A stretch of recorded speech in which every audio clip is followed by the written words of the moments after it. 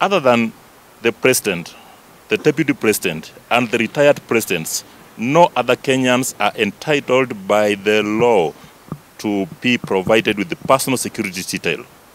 In case of Honorable Justice Mugambi, the two security officers in question are general duty officers, and they were therefore recalled to attend VIP protection, security training, and also were replaced by two VIP protection officers, also to ensure that we have a way forward to ensure that we reduce and address the road carnage, losing of life on our roads across the country that has been on the increase in the recent past.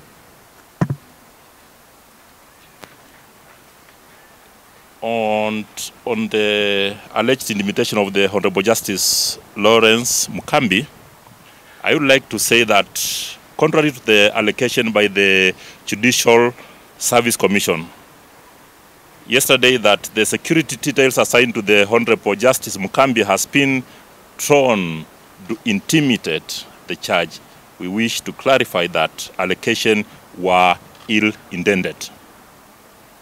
The National Police Service plays a critical role in the national security of our country. Consequently, the independent command and control of police is vested in the Inspector General.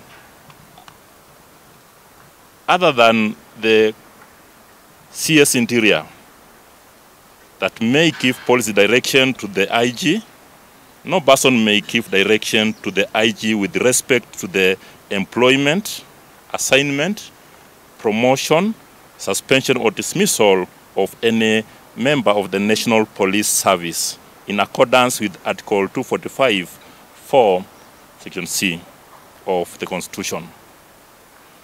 The Inspector General is responsible for the security of all Kenyans.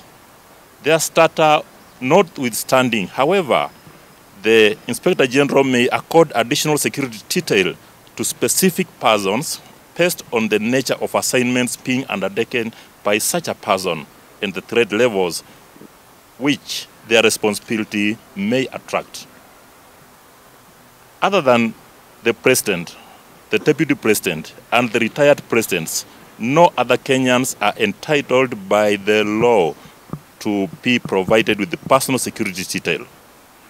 Owing to the role of the judiciary, the National Police Service recently established the Judicial Police Unit purposely for protection of the judiciary and its officials.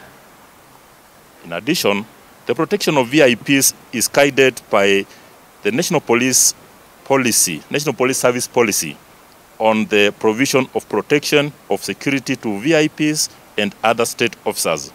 And VIPs are protected by officers drawn from specialized units, including security of government buildings and VIP protection unit SGB. The requisite protection to all government buildings, judiciary included, and their staff therein remain our priority, and we do serve without favor or discrimination. That notwithstanding, police officers seconded to all government institutions remain serving officers of National Police Service, and their deployment or reassignment remain the mandate of the Inspector General of Police. In case of Honorable Justice Mugambi, the two security officers in question are general duty officers, and they were therefore recalled to attend VIP protection, security training, and also were replaced by two VIP protection officers from the Judicial Police Unit. Responsibility of the IG to secure the nation is a humongous task, and police work is unique. It is in the public domain that at the time the Inspector General was summoned to appear in court, he was actively involved in security assessment in the coast and northeastern regions in compliance with the duties that are assigned to him. And with that, I end my statement. Thank you for coming. Also, I want to thank you for finding time to come. Also, assist us. I would like also to call upon other stakeholders like NTSA, like the Matatu Circles, the general public, and the Fourth Estate, the media, to assist us also to capping the road carnage that has been happening in this across the country, because we want to have people to live and live well. Lives should not be cut short just because of some other incidents that could have been avoided. Not forgetting the county government also to ensure that we have the parking areas, we have the bus stop areas and stages, so that the pedestrian as well may have their way to live. Thank you. May God bless you guys. Very quick question. Very quick question, sir. Maybe the redeployment or recalling and redeployment of the police officers. For incidents that is happening when you have a case in court. Negative. It is not a unique one. He was not the only officer who were called. There are many officers. It's only that you might not be privy to that. But the fact is that it is normal for officers to be taken to VIP protection courses and also change of things. They were not recalled that he remained without security. They were replaced immediately. So that was just an ill-intended cause of alarm. Thank you. We just want to know the numbers of deaths. You've talked about corruption in the traffic department. You give us figures, are there any disciplinary issues? And finally, the judge issued a 7 days notice for you to appear. Will you appear in court? Thank you very much. On the figures of the deaths and accidents and those vehicles involved, you will get after this. On the issue of, what was your other question? Corruption. You mentioned on the issue of corruption, we've taken significant measures by ensuring we have the administrative actions taken.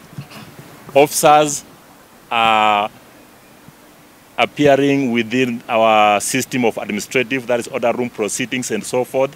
Also, ensuring we relieve them traffic duties to other areas, as well as they wait their last or the outcome of the administrative issue or action that is being taken. will you appear in court? There's a question. There's a 7 days extension. Any matter before court is not discussed. Thank you. Before deciding. Mambo yaliyo kotini hatuongei kwa mitandao. Asanteni. Bwana Masengeli.